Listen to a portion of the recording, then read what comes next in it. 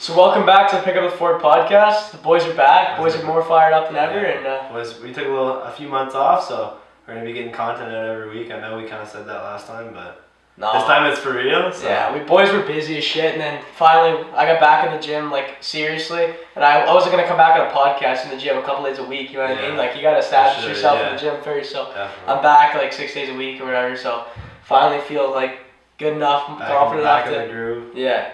To teach other boys about stuff. So we got a few topics today. We're just gonna do two. It's gonna be a bit of a short episode. First, we're gonna talk about like why a lot of people don't seem to train their back properly, especially among like new lifters and stuff. Yeah. And then you're gonna talk about. I'm gonna talk about my experience on Ashwagandha. So it's a new supplement. Like it's heavily out there on social media. We're gonna talk about whether it works, my experience on it, and whether you should go about buying it. Yeah. So Matt's gonna get really sciencey on the back, and then I've seen a lot of new lifters in the gym, so I think this is a really crucial topic, honestly, because a lot of people the lats is one of the hardest muscles to actually get that mind muscle connection with and actually start to feel it. So I think we'll start with that. So one of the reasons the lat is very hard is because it does multiple movements. So it immediately rotates your arm, and it adducts your arm. It's your humerus. So this bone right here in your arm is your humerus, and that's where the lat inserts upon, and then it originates from down on your ribs and like closer to your spine. So that being said, since it's such a big flat muscle going up there, that just generally makes it hard to kind of connect with. And then since it adducts, medially rotates, and then it extends this arm as well. So when you're like coming back like that, so that makes it really hard to train because, you know, like if you just have your bicep, all your bicep does is pull up like this. It doesn't do anything other than that. I just have like a rotate, but it's very easy to see. You can see it, you know what it's doing, and you can kind of connect with it. But when you have your lat, which is on your back, you can't see that when you're training it, and especially if you don't know exactly what it does, it makes it very hard to like connect with. I think one of the reasons nobody grows their lats when they first start in the gym is because mind muscle connection. Yeah. And I think that if you understand what your lat does as a muscle, then you can kind of connect with it a little more. So like if you're doing a lat pull down, say, and you know that your lat adducts your arm, and it's like, okay, good, it's adducting right there. Instead of like thinking like it's here, or doing something that you see a lot of people on lat pulling, like just think the wider they go, the more that they're gonna get. But I mean, really, you can't really apply that much stress to the lat out here as you can in here and pulling down properly. Yeah, so. There's definitely different leverages that help you optimize your gain as well. And like you said, it's one of those complex like body parts. Yeah. And that a lot of newbies when they start, it's underdeveloped, so they can't really feel the mind muscle connection. Because without working out, you're not really hitting the lat as much as you would say like your arms or something. Exactly, like lat's you're not really using your lats all the time in your normal day. Like everybody starts in the gym, pretty much everybody has like visible bicep to some degree, and a visible chest to some degree, and those are the two that most people grow the most. Yeah, because like carrying out normal functions, you're gonna train your arms in some capacity, like, train your chest in some capacity as well. If you work pretty much any job, you're gonna use, you might use like your lower back, but you're not really like pulling like this with your lat. You're not really gonna use it that much. And I think that it's underdeveloped. Another one of the main things too, I find a lot of newbies try to isolate the lat too much relative to just kind of training the overall back. Like you can't, especially when you're new, it's hard to isolate a specific muscle like that because you don't know what it feels like. So I mean, at the start, you got to start with the basic movements, lat pull down, other stuff like that. Hit the entirety of the back, and then obviously you're gonna develop your lats as well. Yeah. So what would you say for like your top movements based off science for lats and for overall back? Well, so I mean, it kind of depends. Like for my personal routine, I like lat pull downs. I mean, some people, honestly, if you can't feel lat pull downs, I would not do them because it doesn't really make any sense. But go with what you can feel. For me, I can feel lat pull downs. You need to focus on making sure that you can get your arm back a little and really pull down in your lat. If you can't really feel that, then it's probably not a smart idea. But any movement really, if you're doing a row movement, you really want to. So one thing is your scapula, which is your shoulder blades. The more that those move, to grow your lats, you really don't need to move those a lot. So sometimes you'll see people like doing a row and they're like bringing their shoulders in and out. You don't really need to be doing that for a lat movement. So that's just going to really like hinder your growth more. So I would say any rows where you're kind of going high to low, that's good as well. Even like low to high. And if you're doing rowing movements for your lats, then just keep your scapula in one spot. It's gonna be a little better. And then also, I take like one cable, and you want to get the cable like in line with your body, and then just like one arm pull downs. I really like those. Yeah, I love those too. Yeah. I'd say a lot of the things, if you can incorporate like chest supported rows too, and like chest supported like pull downs or some in some capacity, like having your chest supported by something just makes the leverage that much better. Exactly. And there's been a lot of like literature and research out recently that like the more stabilized your body is, the more beneficial it is. Yeah, definitely. Especially when you're new too. Exactly, and especially if you're using your lat, you don't really need to use that lower back as much. Like, exactly. Just focus on it. And it's just like all about keeping your core tight and isolating your back. So like a good movement that I would do, and you definitely do it, it's like chest supported rows, obviously. Yeah, or I do like bent over rows. Or bent over rows, but you're still supported in some capacity. And another one is, have you ever done the kneeling rows and you put your waist against the, you've seen me do it, you put your waist against the bench and a single arm cable. And that's just the same thing, because right there you don't have to really move your shoulder, your scapula, exactly. So it's just finding different ways like that, like chest supported, or trying to find support in some way to stabilize the movement. Yeah. It helps a lot. And everybody's different. I mean, like maybe I'll feel that pull downs and some people don't. So really, it's like person to person. But the statistics are the same, and like the facts are the same. So it's like, and you'll see a lot of people like be like working on their like lower lats or like middle lats, but it's like your lat is one muscle. Yeah. So it's like you might be able to focus a little and feel it more in one spot, but your whole lat is still getting worked, so you need to still work your whole lat. Yeah. So what would you say, like, would you do one movement for row, one movement for pull down? Yeah. Like, what would you do in terms of that? If I was picking like one row, I would personally go with the dumbbell row, like just bent over dumbbell rows, and get that really, really deep stretch, and then pull really like into your lat. So kind of you want to pull like into your hip. Yeah. And that's what you always want to do with your lats, even on like a one arm pull down. You want to pull like straight down. You want to pull like into your hips. And so if I was doing one row, I would go with the bent over row. If I could probably pick one lat exercise, well, I mean obviously lat pull down, but if I couldn't pick lat pull down, then I'd go bent over row for sure. Yeah. I like bent over rows, and I think that's an overall back builder as well. Yeah. Oh, it's not just the lats; it's like everything. Yeah. Yeah, and then what would you do for pull down if you could? Just throw in a lat pull down, or would you run the cable pull down? I would probably, just based off feel, I would probably go on the underarm, but I love it. But yeah, it's pretty nice. Another one that's underrated is pull-ups. Like pull-ups are deadly. Pull-ups are good. I mean, really especially if you like them, fucking run the pull-ups. Exactly. Like they're awesome. Like it's similar to a lat pull-down, but it just bodies. Exactly. Yeah, and you're getting the most range of motion of your lats. Exactly. Especially if you're like that all the way up. Yeah. Yeah.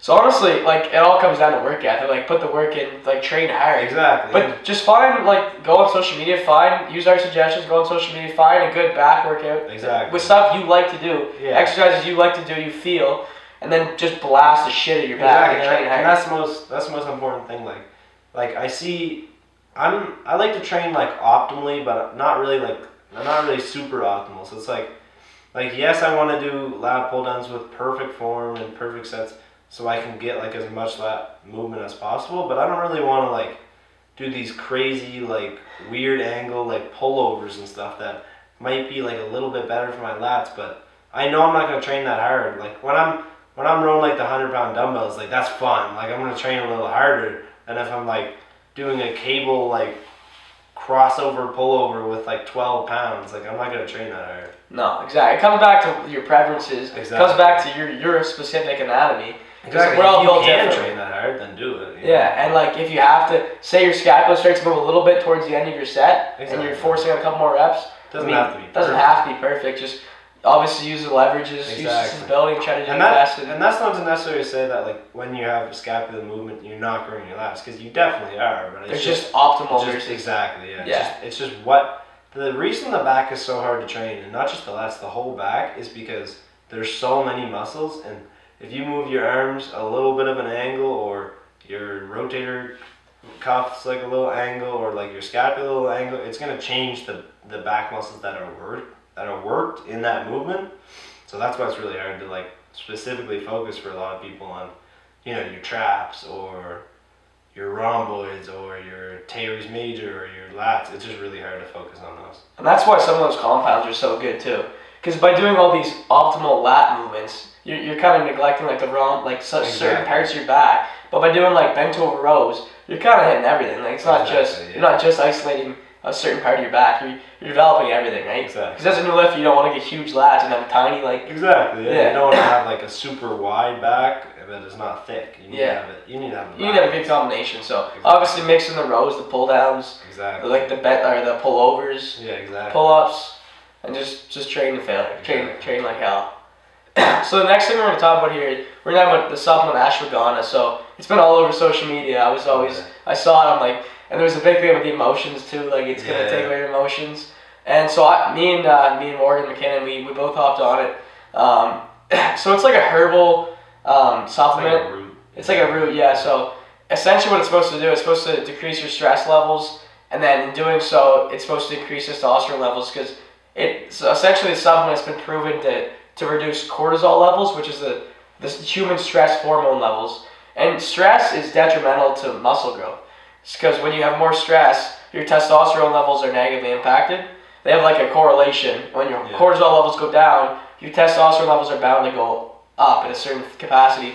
And I find, honestly, like I've only been on it for like around a month, and I haven't noticed a huge physical difference yet, but I've noticed a huge mental difference. Like normally I deal with like a little bit of anxiety, and I feel like by taking ashwagandha, obviously there's a little bit of placebo, but I feel like it actually has, I mean, it is scientifically proven to reduce cortisol levels, and I feel like it has reduced my perceived stress as well. So I feel like I just feel better on the supplement, and I mean, like I haven't noticed my emotions just fly out of here. Like I still feel emotion. So definitely, I've definitely enjoyed my experience, but not to say you need to hop on. It's like it's another one of those supplements that like creatine. Like it's not you're not gonna get freaking massive off creatine. It's just gonna help you, right? Exactly. So it's obviously trying to mix your supplements up. Like get your vitamin D, get creatine in, get like all the different vitamins, and then eat well and train well. Exactly.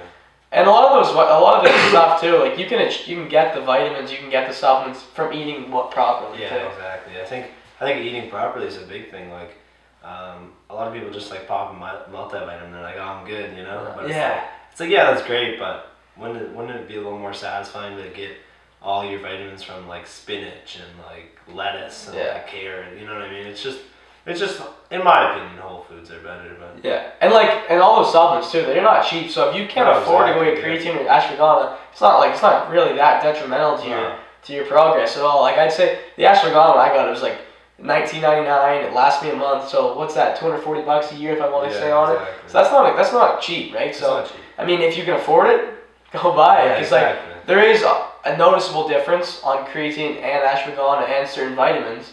But you don't need them. Exactly. You need them in a certain capacity, but you can get them from foods. Exactly, and it might be different for each person. Yeah. Oh, 100%. Like if you take creatine and it does nothing for you, then why are you paying? Why would you take it? Because it does have different effects on different people, and that has been scientifically proven in the literature. Exactly. So if you don't notice a difference in it, don't take it. Exactly, and then if you're a person that eats a lot of red meat and you start taking creatine, you notice nothing. Maybe it's because you already hit the saturation level. Exactly. And another thing, so creatine works off saturation levels, ashwagandha not so much. Yeah, exactly. So ashwagandha works in the sense that, I mean, it's not the same as creatine. Like creatine, you hit saturation levels and you have to keep like just supplementing it to get to that saturation levels, but ashwagandha doesn't work like that necessarily. Yeah. But they're both great supplements, just whether you can actually afford them and how much of a difference do they actually make. Exactly. You need to make that decision, is it worth it for me to pay $240 a year for this?